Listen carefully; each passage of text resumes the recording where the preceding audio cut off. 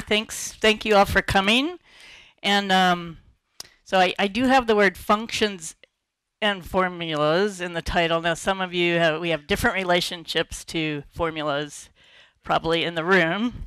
So if you are of the type where you see equations and you start feeling a little tightness in the stomach, just think of the first syllable of function, which is what? Yes. Okay. And I hope that there'll be enough so that we can put in some movies and pictures so that hopefully you'll be able to understand everything, even if you don't like equations. So I'm talking today about some work I've done over the past 15 years or so, but it's really the theme I want to remember is it's good for people to talk to each other, mathematicians to talk to doctors, artists, neuroscientists, everybody. You can hear me okay, right? My ears aren't sticking out, are they? Like weird. Okay. All right, and I put on here, I usually put a picture of where I'm from when I go talk places, but since you know where Claremont is, I put a picture of our new math building. And you can see this is the top of the stairs looking into the math floor. And I invite you all to come Saturday. We're having a ginormous party Saturday, 2 to 7. And we'll have lots of fun and games and little primetime math talks and music featuring the Milliken Family Band, among others. Okay, so I invite you warmly to come. All right, so I'm going to talk today about mathematics applied to cancer treatments. Now, this is not a small topic. A recent search in Web of Science showed up, if you do cancer mathematical model, I got close to 3,000 hits. So we're not going to cover all of that today. Just a tiny, tiny little view of things, and hopefully to give you a taste of what this kind of collaborative work can be like. Very close. Good eye, Chuck. Good eye. So I want to give you the backstory how this started. Of course, we all love MOM. In this case, MOM stands for Mathematics of Medicine Study Group. So I was sitting, I was pretty new here at Pomona College, minding my own business in my office, when someone comes by, I forget who it was, and says, Amy, there's an alum who needs someone to go down to St. Vincent's Hospital in LA and explain to these doctors what chaos theory is. Being a new faculty member and eager to please, I of course hopped in my car and went over there. And in the basement cafeteria in St. Vincent's were all these doctors in their white lab coats and everything, trying to read math papers about cancer. And I gave them my usual chaos talk, love and hate and competition, and I just thought this was such a cool group. The dedication and the persistence that I kept coming back to their study group, and finally we developed models of our own, and that's what I'm going to talk about. This is Chuck Wiseman, who is the main instigator behind the Mathematics of Medicine study group, and he still comes by now and then and is still very active in designing cancer vaccines. He now has his own company in Los Angeles. My other collaborators, I like to mention them before I forget, are Sarah Hook, who's an immunologist in New Zealand, where I spent my last sabbatical, Lizette DePillis, who's up at Harvey Mudd, and Angela Gallegos over at LMU. So they've helped, and lots of other people along the way, but those are the main people. So why were these doctors in the cafeteria reading math papers? Why do you think? You don't think I was doing all the talking, did you? Why are they reading math papers? Maybe to figure out something that wasn't making sense. What wasn't making sense? Well, they were taught in medical school that this is how a tumor would grow. You'd start with a cell, and it would divide, and then you'd have 2 cells, and those would divide, you'd have 4 cells, and those would divide, you'd have 8 cells, and those would divide, and you'd have 16 cells, and then after K doublings, you'd have 2 to the K cells. Excellent. And And then what are the implications of that? So we call that exponential growth. What are the implications of exponential growth? Well, if you start with one cell, there's one breast cancer cell. If the doubling time is around 2 days, more or less, that's what it is, then it takes about 44 days to grow to a detectable 7 millimeter size, and in about 98 days, it'll be the size of a beach ball. And so the doctors thought that's just not realistic. This is a graph of exponential growth, not realistic. What, in fact, did they observe? They observed maybe air graph. What do you think they observed? Air graph. Yeah, maybe it goes up and levels off maybe, and maybe like that, stops growing, or maybe it stops, right? So they were trying to understand rather than this doubling, and there were other things that were bothering them, like when they gave chemotherapy, you'd think that all the tumor would go down, then it would come back up, but it wasn't quite doing that. So there was something else going on, and they were interested in understanding that. And so that's partly what I want to talk to you about, but I want to talk about it in the context of vaccines, because this is the new sort of the big push in cancer treatments.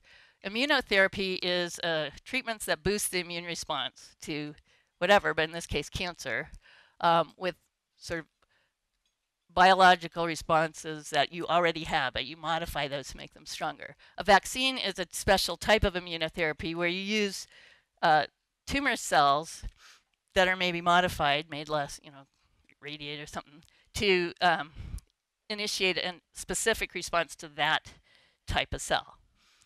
And they're mainly used in cancer therapeutically, not yet preventatively. So it's not like measles or mumps where you take the vaccine so you don't get it. You take these vaccines after you have cancer to boost the response to your own cancer. Sometimes these are the only options. Say other treatments have not worked. But now, more and more, that's how it used to be. More and more now, they're thinking of it as a first-line defense or a first defense used in combination with other things. Some cancers have been shown to be particularly good candidates, like prostate cancer, melanoma, some gliomas, so things where they can identify specific proteins associated with those cancer cells that they can then design the vaccines to actually attack. The benefits are that they're not as toxic as taking a drug that kills everything. And potentially they can be very effective because you're fighting the tumor yourself. So that's the hope. Now, we have a lot of immune cells in our body. This is just some of them. We're going to focus today on two types. These T lymphocytes, T for thymus, that's where they come from, and these dendritic cells, which are, well, you'll see what they do in a minute. So they sort of present the foreign substance to these T cells, and then the T cells go and attack the tumor. Okay, so those are the two sort of players that we're going to look at first. Now, the immune system, I'm not going to really tell you how it works totally, but just vaguely. We have a whole bunch of white blood cells, about 1,000 million we make per day. And we have some natural immunity. These are like patrols that go around, and if you know the secret handshake, you're cool. If you don't, you're a cell that doesn't know it, you're dead. That's the idea. But then we have the specific immunity, and this is the kind that the vaccines are targeting mostly, which is like a glove-sniffing dog. You say, here's the thing you want to go kill, go find it, and then they go find a cell that looks just like that, and they attach to it and kill it. So I'll show you a little cartoons of that. So this is the natural handshake, the secret handshake kind of model. You see if the cell has a certain molecule on it. If it does, it's fine. If it doesn't, then you kill it. And these are natural killer cells. This is a sort of a cartoony picture of it killing tumor cell. It's just kind of, they shoot these little granules at it that destroy the membrane. Now, the adaptive immune response, one we're most interested in, starts with a T cell. So there's a bunch of kinds of T cells. And they see if they recognize a particular protein on a cell. If they do, then they attach to it, and there are a couple ways they can kill it. There's a little movie I have of, I just think it's so cool, that they can make movies of this. There it is. This kind of deflates it. There's a sound that goes that you didn't. Did you hear that? I think they made the sound up. I don't think. But anyway, so that's what we're talking about. We want to elicit that kind of response. Was that real time? Good question. I'll get back to you on that. I think it's pretty fast, though. Pretty fast. So mathematically, now here's where some of the fun comes.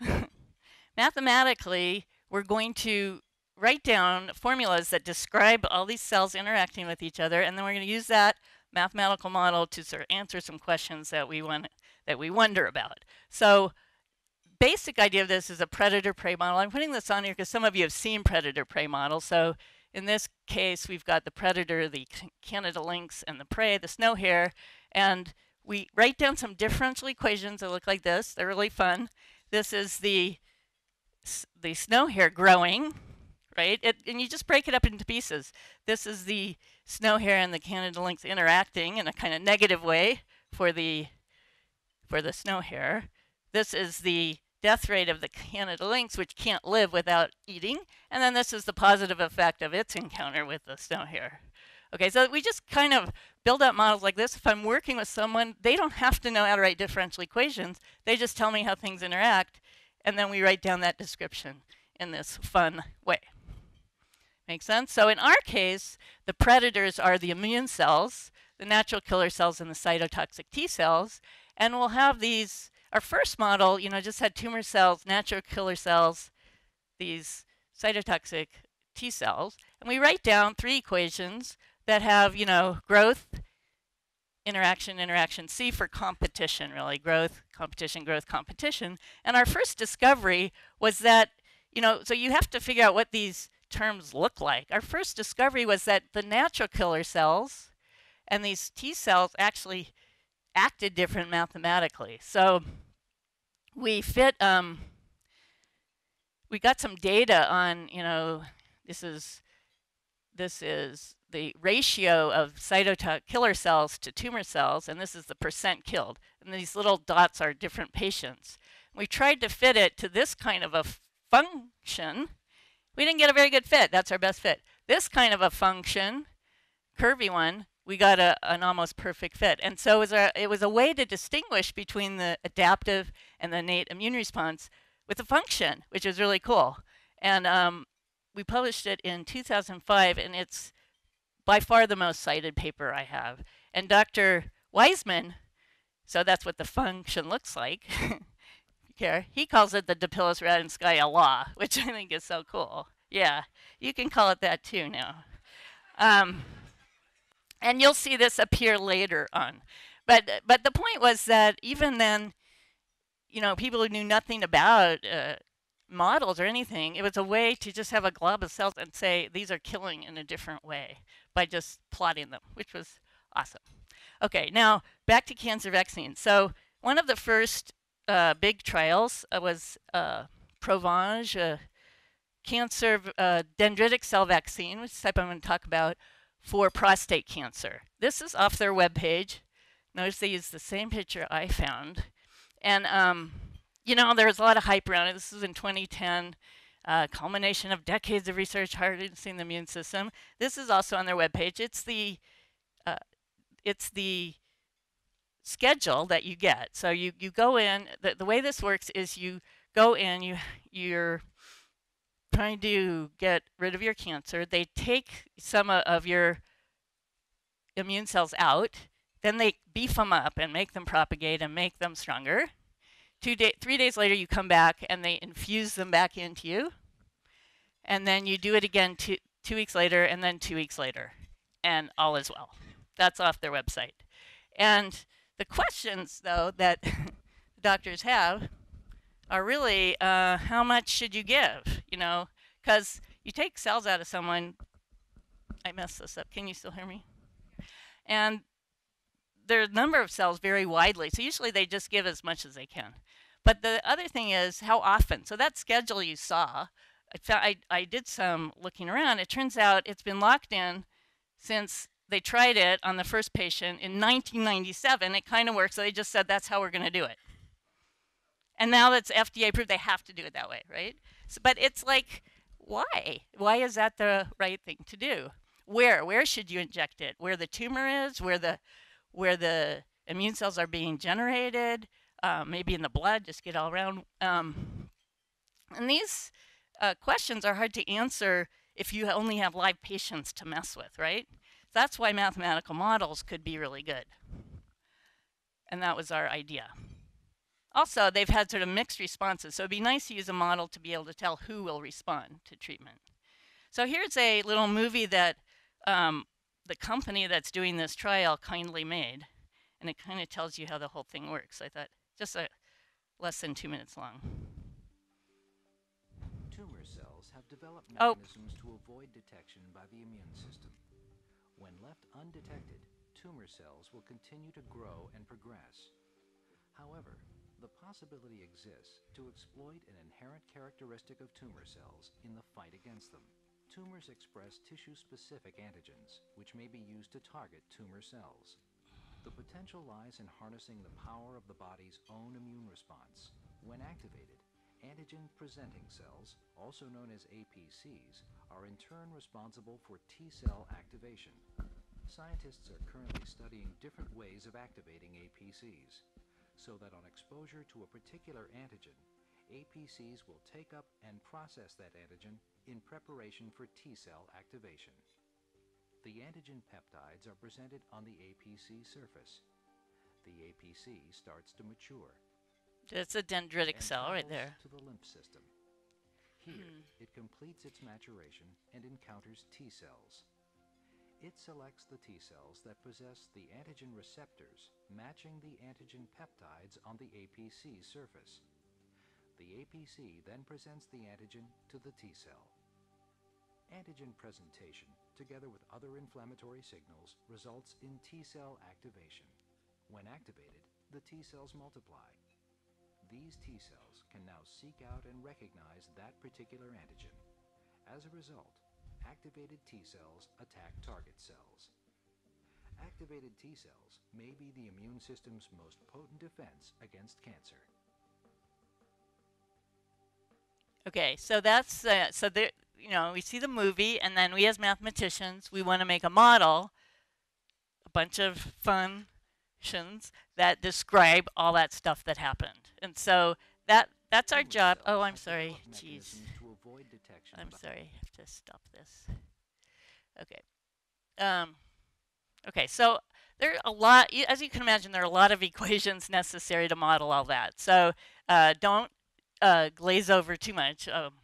But I'm going to show you a few of them and then see what we can do with it. So first, a few of the challenges that are inherent in designing cancer vaccines. Most vaccines, you try to get a lot of antibody, but here we're trying to elicit a cellular response, and that's really hard to measure because the immune cells are living in your spleen and organs. You can't really measure how many there are unless you do it on a mice and sacrifice them, right? So it's tricky to get really good quantitative numbers, but I'm fortunate to have a collaborator that helps with that. Then you have to optimize that response. You know, so those you saw the T cells, you know, proliferating. You want to optimize that, whereas at the same time the body is trying to shut down the response because we don't want too big an immune response ever, because that is called an autoimmune disorder, and that really screws you up too. So there's this really delicate balance that we have to maintain, which makes these vaccines very tricky, which makes mathematical models really useful. So I'm going to show you for our first stage in this, which was trying to get those kinetics of, remember you saw the dendritic cell come in and then attach to the T cell, and then they started reproducing. And so our first step was just to model that part of it. And I did this with my collaborator, Sarah. She could put into mice radioactively labeled T cells into nude mice. They had no immune cells, so you knew how many there were, give them the vaccine, and then count how many there were after certain time points. I won't tell you what she had to do that. But this vaccine is a peptide, a protein that's recognized by these dendritic cells. So it's this indirect thing. So we are going to have the dendritic cells come in, and you saw that they have to attach themselves to these sort of naive T cells, and then a little while later they get activated. So there's this time factor in there that's crucial. And like I said, there's this self-regulatory response we have to be careful with. So here in this first model, we're going to have these stages of cells. So the naive T cell, and then the dendritic cell comes in. After some time, it activates it, they become proliferating. You saw them grow, more of them. And then after a certain amount of time, the immune system naturally shuts that process down. They either become apoptotic, which means quickly dying, or they go off and kill the tumors, or they become memory cells and hang around till the next time they see a challenge with the same thing, which we want some of those memory cells around too. So here we go. Here's a big slide of equations. So if you're hungry and you don't like equations, you can now focus on your food. We have the naive cell, then we have the memory cells. They're hanging around already. The dendritic cell comes in and activates them. That's what that equation looks like. They become proliferative. Here's the P for proliferative. And there's a lot of messy equations in there because that process is fairly complicated. There are delays and other things. And then the contraction phase where they die off quickly or become memory cells or go off in the blood and do their thing. And here the memory cells just they are created in this phase, and then they also have some homeostatic state. Okay, so that's what the equations look like for each cell type. We also have the input, which is the vaccine. That's the blue line. So just remember that this blue thing is the thing we get to control. It's the only thing we get to control. And we want to find the vaccine that does whatever the best, which we'll talk about. Okay, so Sarah did some experiments. She doesn't really look like that. You saw a picture of her before. She injects the mice with this vaccine, and then and these special cells that she can measure, and then she counts them at various time points. And then I did my mathematical model, and I just tried to fit it to the data, so it looks pretty good. But what I want you to notice here is that these are the one type of immune cells, which are called helper cells. They sort of peak a little while later, and then they kind of die off and become memory cells. And then these are the killer cells. They do the same thing, but these peak a little sooner. These come a little later than this one. So the timing issues are really important. And to see that, I made this little movie for you guys. So on the left are the helper cells, and the right are the killer cells. You can see the naive ones, the proliferating ones, the memory ones, and the active ones. And then all that's left after a while are the memory ones. Did you like that movie? I want to see it again. See, because I think that's cool how those formulas can really capture these interactions and the kind of complicated kinetics.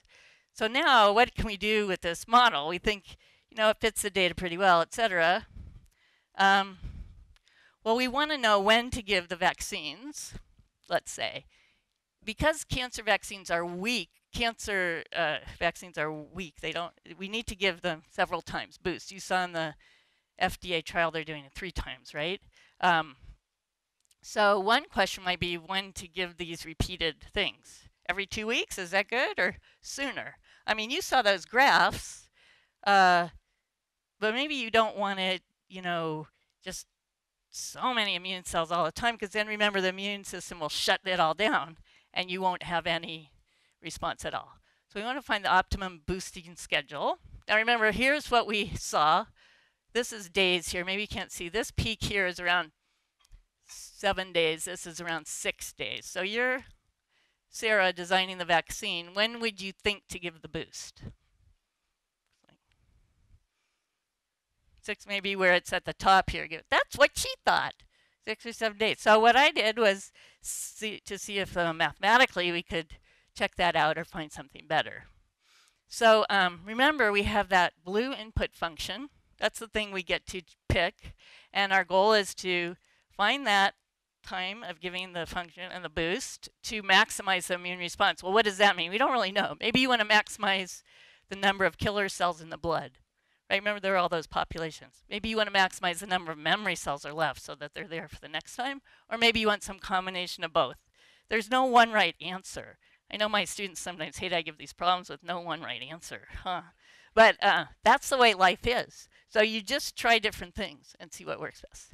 Now, we can't give infinite amount of vaccines, so we just say, well, the amount of vaccine is going to be something between 0 and some maximum value. Okay, so remember that's what it looks like. So one thing is we can represent this blue line as a sort of on-off thing, right? And we're going to use what we call heuristic optimization methods. Manaya knows a lot about this, and so we have an expert on this in the room, which is great. So here, I'm going to show you one kind of, this is called a heuristic optimization technique. It's something you can use anytime because it doesn't give you the very, very best, but it's sort of a pretty good guess at the best. And it successively finds better things. So we're going to represent our vaccine as an on and an off. And so we can put sort of a 1 whenever it's on and a 0 whenever it's off at little points in time. This is time. Make sense?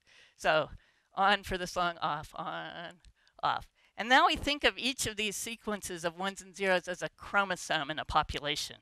This is called a genetic algorithm. We're going to find which chromosomes give us the best results by randomly picking some, seeing how they do, how many immune cells they produce, keeping the best, and allowing some of those best ones to mutate, which in this case means change a 1 to a 0 or something, right? And then see how they do. Keep the best of those, randomly mutate some, pick a few more random ones. And the question is, we said what to optimize, the peak response, the number of immune cells. So I tried different things. And we do it about 1,000 times. And here I tried maximizing all the immune cells or just the memory ones or maybe some combination of both. And I'm just showing you some sample runs. So this is where we gave the vaccine boost. This is the immune cells we got out. And then we picked the best of the bests. So let's say they're these. By best, I mean the highest. And you notice that all the bests of the bests kind of give the boost at the same time. What did you say, 6 days? Yeah, it turned out 3 days. 3 days was the best. And so when I compare 3 days, a boost on day 3 to a boost on day 6, look, it looks a lot better. Well, you might say that's just your mathematical model. So I asked Sarah to check it out in the lab. And she looked at the day 6 boost in the lab. And here's the day 6 compared to the day 3. So I just that was her previous results. And so you can see even in the lab, the day 3 boost did a lot better. So I need to tell this to those Provence people who are doing it when? Every 2 weeks. Yeah. So that was the first step. But if we want to really model the vaccine, the whole, we need to show what's missing from this model so far. Anyone notice? So we've got the immune cells, got the vaccine, the immune cells. What's missing? Got the vaccine, the immune cells, but the cancer. We've got the cancer missing, the tumor. So we need to see how the vaccine interacts with tumors. So we got to put that in our model. So that was the next step. And this is work with Lizette up at Harvard Med and Angela. And so we added, that was what I showed you was happening in the spleen or the lymph organ. Now we're going to add a tumor compartment and the blood compartment, so how you get between them. And then we have to get a lot of parameters and stuff. So here's a cartoon of this is the spleen part, which is what you saw already, the dendritic cells and the immune cells. And they can go through the blood and get to the tumor compartment. And so there are a lot more equations now, but the variables that we'll use, there aren't that many new variables. We got tumor cells, the dendritic cells we already had, the activated T cells, and the memory cells we already had. not that many new cells. They just have to move around in these compartments. And so we can use what we had before, and then just the motion through the blood is just sort of in and out. And we now have the ability to put the vaccine in the blood, right? Before it was just kind of coming in from wherever. Or we can put the vaccine in the tumor compartment. And notice here, this looks a lot like that very early model I showed you, and in fact it is. We've got our good old Dendritic Radunskaya law, and which is still really useful. So it never goes away. This is a spleen compartment, which you already saw, so we won't talk about that too much. So now here the first thing we have to validate our model. It's really complicated now. We found some data, and the solid lines are our model. These little bars are the data. They look pretty good. And then we can mess around with it. We say, okay, so what were the questions we wanted to ask? Well, one question was maybe, is it better to put the vaccine into the blood or in the tumor, site of the tumor? It's a big question, controversy. So we can do this in our model. Here's where the experiment they did, they actually injected the dendritic cell vaccine into the tumor. That's the data and our model. And here we tried injecting it into the blood, and what happens? See here, these are the tumor sizes at 3 different doses and 1 no treatment. So the no treatment looks the same as it should, but here the tumor actually was kept lower for longer if you injected the vaccine in the blood. That's what our model suggests. Don't inject it in the tumor, inject it in the blood. Of course, the tumor is still growing, so it's not a very good vaccine yet, right? But we can also, since we have this model, we can look inside organs, right, in silico.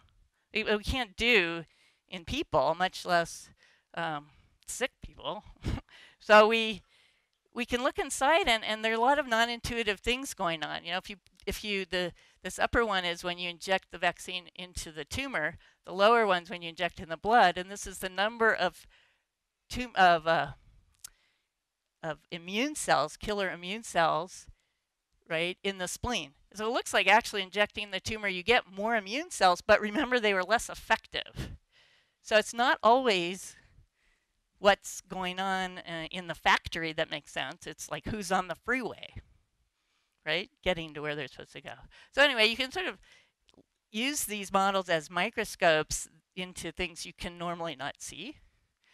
We can also use the model to decide who will respond. What part of that whole complicated cascade is most important? We call this a sensitivity analysis. And here's just looking at the final tumor levels in the dark bars. Which parameter, which thing in the model most affected the final tumor size? In this case, the one that's the largest, negative. So which parameter, which thing most affected the size of the tumor negatively? So the bigger this guy is, the smaller the final tumor size. So that would be a good parameter to be able to tweak, right? Make that bigger, you make the tumor smaller. Oh, this is called D. That one, you probably can't see it. Where is D in the big model? Guess what? It's in the Dendritic Cells right here. It's the kill rate, the overall kill rate of the tumor by the immune cells. So that makes sense that that would be an important thing. Could you ever change that as a therapy?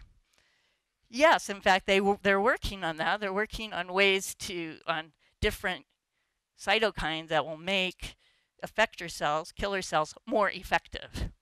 And so what they're trying to do now is package those things with the vaccines. So more on that later. Okay, and so here we did some experiments changing D. So changing D by just a tiny bit actually makes the tumor go away. This is the highest D level, middle, and lowest. So we compared that to without the vaccine, the D has no effect. So that's kind of interesting. And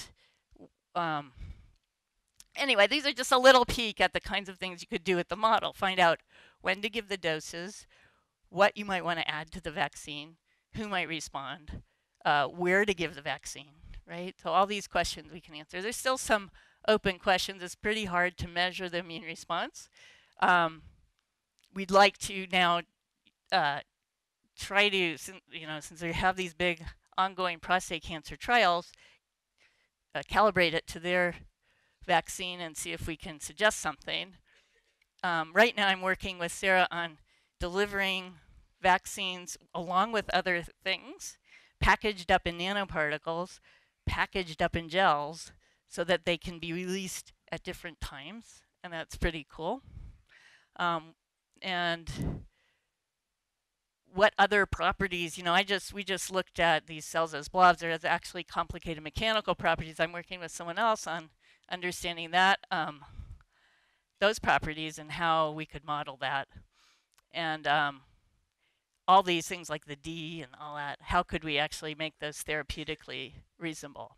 So there's still many, many questions and lots of people working on this, but still lots of work to be done. So I just want to take a couple minutes to tell you about other projects. Because really, remember, I want to talk to you about talking to other people. Because it's really fun. I just love doing math because I get to work with everyone. And everyone has a math problem. They might not know it. Somewhere in your work, there's a math problem. And so, for example, this is Aisha Nahera, who just got her PhD with me at CGU last May, and she worked on an algorithm for predicting fetal distress during labor, so trying to avoid unnecessary cesareans. This was my WAM group that Mary mentioned at the IMA, and there we are, my particular group. There were 9 groups. There's my group. And we worked on modeling anticoagulants because it's really hard to know whether you're taking the right amount of anticoagulant. Anyone who's ever had to take them knows that that's a huge issue.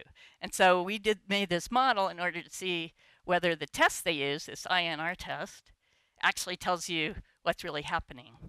And so we could sort of do that microscope thing inside the body with our model and compare the INR that you're measuring, which is on this axis, with the actual INR, the actual clotting time that we think was happening. And so sometimes the reading you got was too big, sometimes it was too small, right?